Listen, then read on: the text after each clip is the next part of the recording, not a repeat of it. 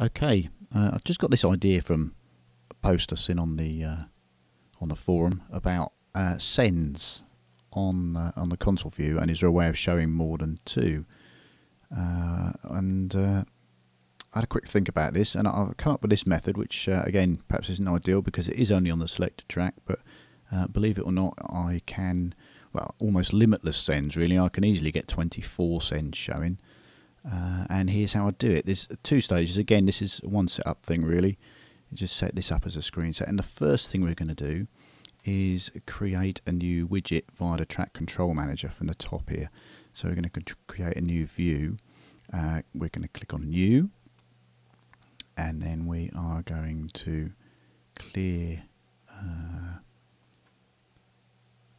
all of these except the auxiliaries, obviously, and the MSR. There's a very important reason for the MSR, because if you uncheck that, that's actually going to reveal a bug, a display bug.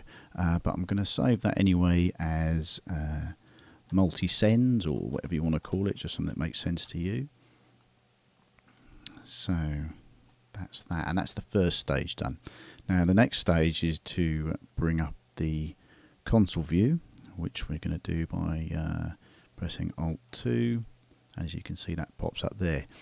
Now this bit really is again a personal thing on how much you want to send display in the console view, and also how many sends you want to see.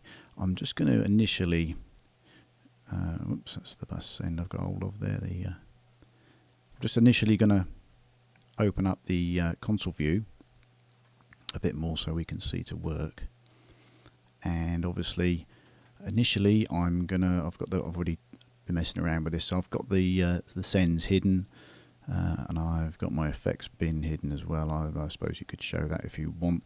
Again, just mess around with these modules to get showing what you want to see in this bottom console view. And that's that really for now.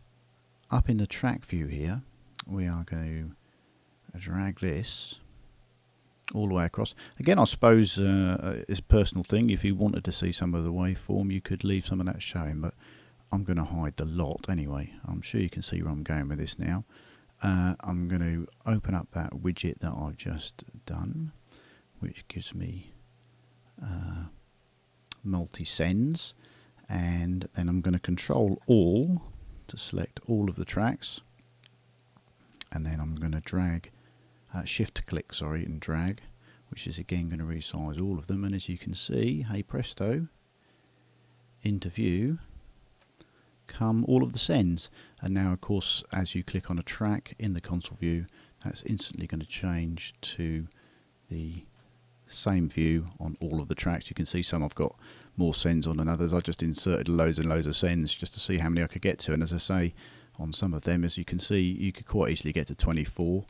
And again, you save that as a screen set, and that's another problem out of the way.